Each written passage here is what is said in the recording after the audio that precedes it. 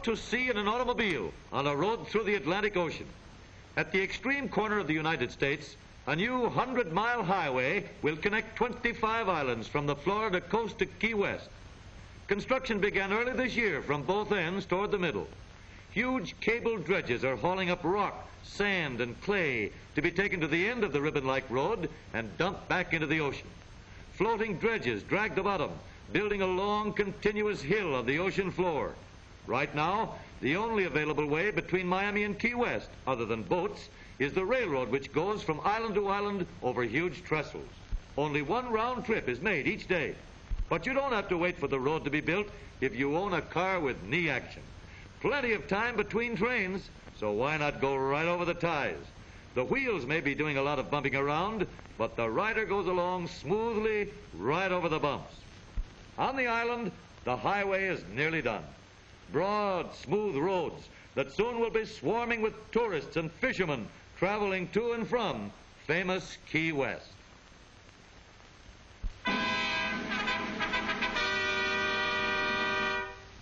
A huge new automobile factory is completed here. It represents the first automobile plant construction work to be done by any automobile company since 1929. These fine old craftsmen have come from 15 plants throughout the country to take part in the opening ceremonies. Each man has worked an average of 21 years for the company. Their combined ages total nearly 1,800 years. Mayor Howard W. Jackson welcomes the oldest employees of the company and presents them with the key to the city.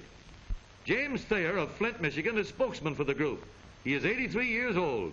At Washington, the Honorable Joseph W. Burns, Speaker of the House of Representatives, gets proof that men twice 40 still hold good jobs with Chevrolet. You tell him, boys, life begins at 80.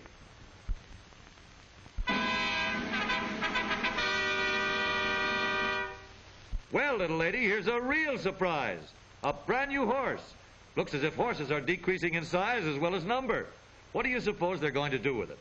Well, well, Dad seems to have succeeded in increasing the horsepower of the car. 80 under the hood and 1 in the back seat. Well, anyway, a half of one. All out, everybody. Come on there, man of war. Don't be so stubborn. That's better. Now you're showing some good old-fashioned horse sense. There we are.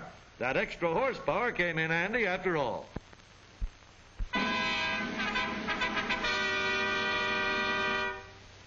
Riding the rails isn't what it used to be.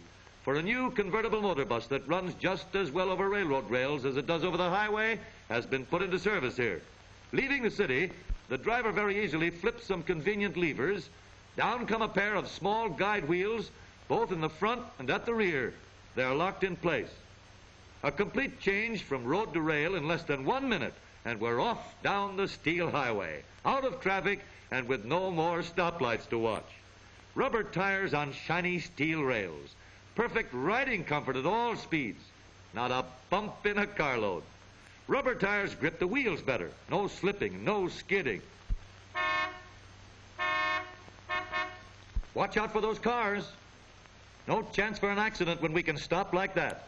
It's expecting a lot to think that a train will stop at a crossing, but this new rail bus can do it. The miles fly by in a hurry, and here's the highway again. Miles saved by the rail shortcut. Up come the guide wheels. We're back on the highway again without even a stop. Right down to the center of the village, where we leave passengers and pick up packages for the city. The compartment at the rear is large enough for express, in addition to passengers' baggage. All aboard?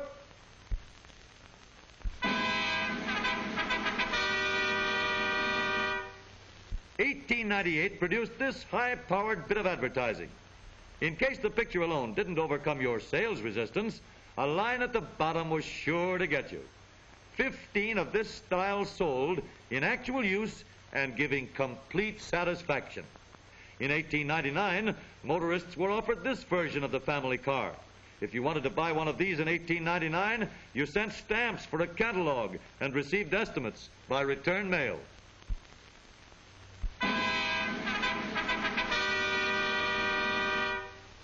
For the first time in 25 years, a motor car drives down one of the shortest and narrowest streets in the world. Once the broad highway of a Spanish king. Nope, it's not an alley. It's Treasury Street, Strictly one-way traffic and no double parking.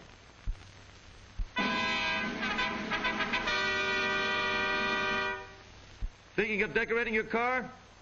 How's this for an idea? It's open season again on bathing beauties, and the fellow who offers a ride to the beach may be getting himself in for a real job. This might easily be termed the toughest driving test known. 20 perfect reasons for a driver to take his eyes off the road. Just the official Miami Beach bathing beauties for 1935. Hitchhiking a ride to the sand and surf playground.